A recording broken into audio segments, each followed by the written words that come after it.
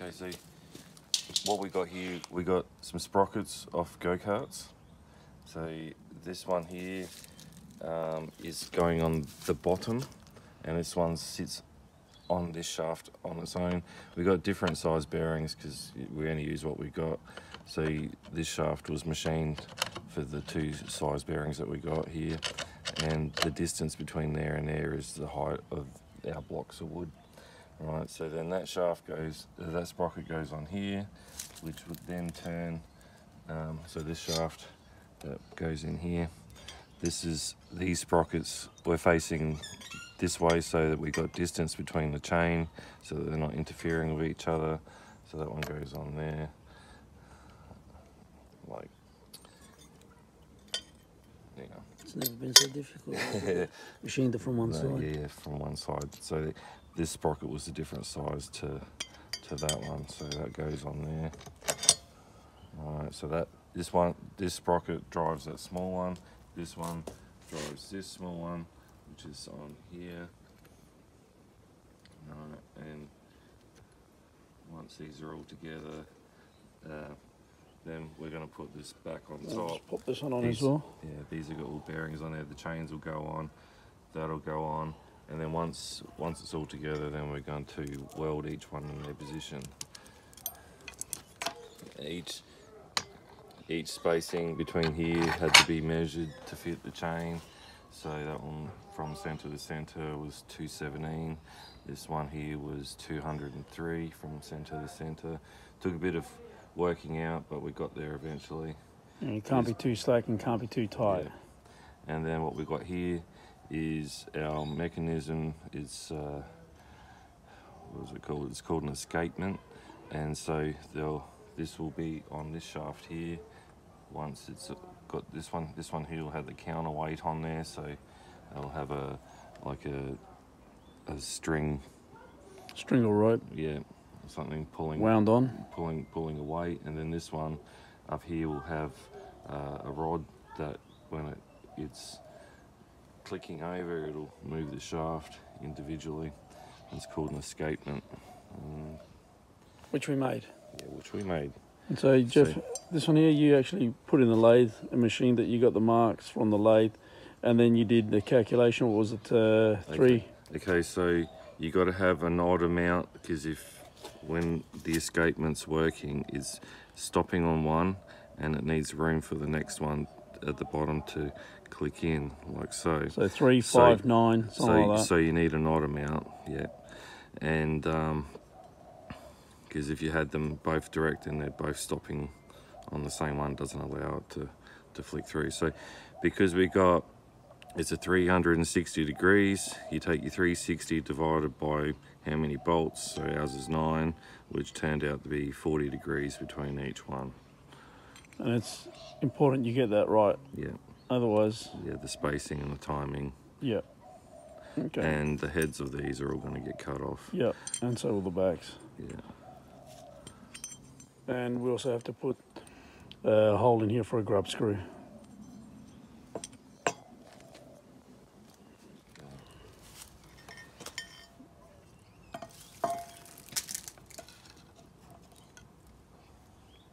So remember that this will move once it's... You just got to make sure you put everything back the same way, otherwise it just will not go together. Make sure it's all to length and stuff. Yeah.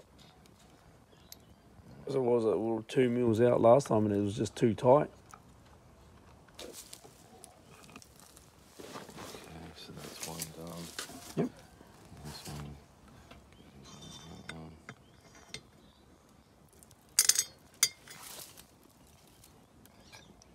Once they're all located, then we're going to weld these to their shafts.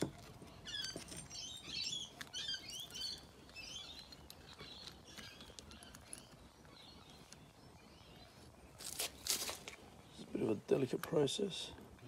Drop them into their bearings and stuff. And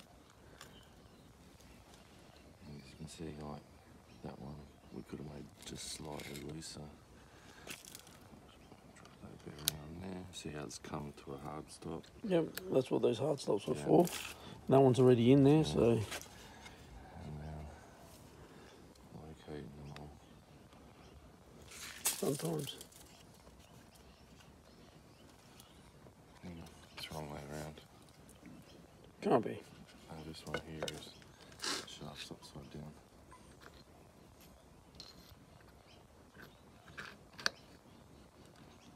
So, got to get them the right way.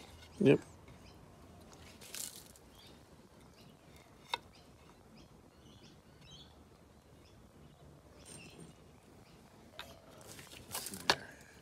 We're in. Yep. They're all in. Right, we're in.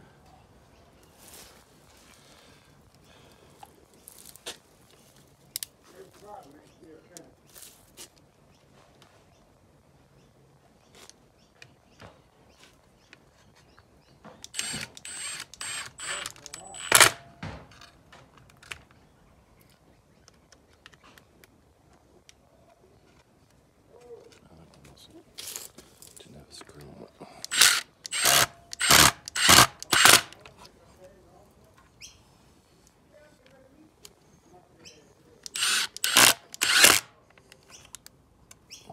Yeah. I gotta return that one as well. At least it kind of stands. Yep. Okay, so then that's got to be centered. This is going to be moved over. So we've got room. And then, yeah, we've got to weld and tack those on. That'll go on here. Our other weight at the bottom here. It's got to have a bracket up top here for our escapement to work. And each one drives. Once they're all welded in. And goes the first sprocket. I think it's in the chain town. It's driving itself for you. Yeah, you got to contact that.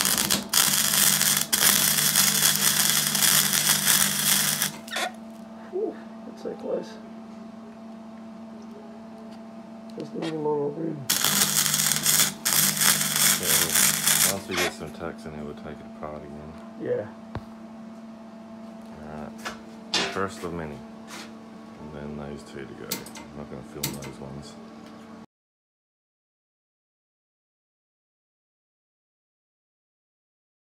We've got a couple of new pieces of wood here that I got measured and marked, so they're going to get cut off. They're a bit shorter than the other ones because it's only one gear, or 2 gears. And yeah, my marking spots for my drill points. Alright, okay, so they're cut up. I've drilled my holes and I've cut the pieces for here, which were a bit bulky before, but now it's all the same size. And I just got to pre-drill some of these so that I'm not splitting my wood, and screw it together, and then I can put gears in and tack them in place. I've done a little quick assembly here just to make sure I'm going to weld that top gear in place, because if this is slightly out, then it's going to pick up on and jam on the teeth. So that one's already welded in. Just got to tack this one here, then take it out and weld it up. But it's spinning pretty nicely so far. So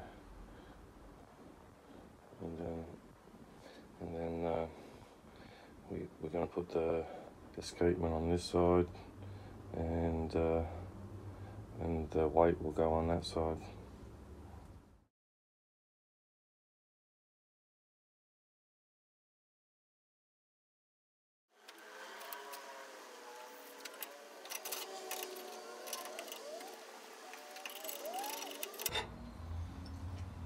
Then I'm going to put bones in there.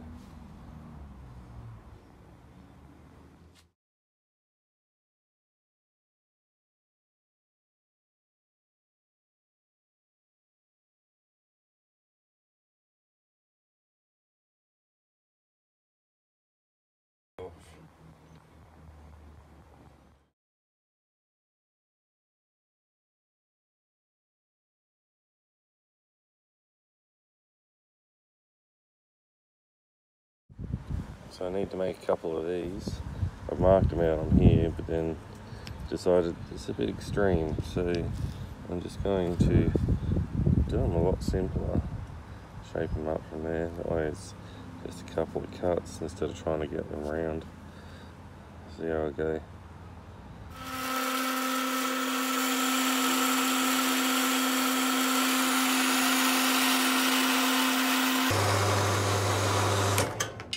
Ba-ding.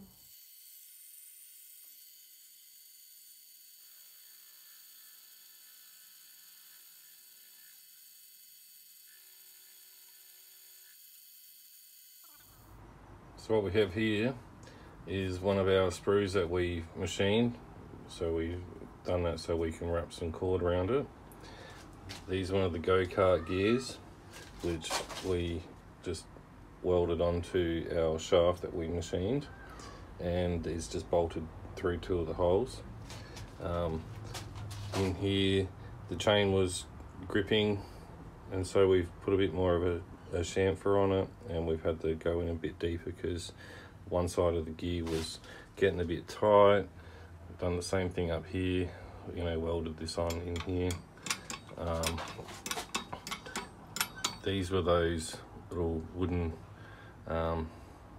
pieces that I made. I've now made them in aluminium, and they got a grub screw that holds them in their position, and it's best to do it this way. That way you can fine tune, because originally I tried to weld them on and it was too hard to get right. This is just a metal strapping which I drilled a hole in.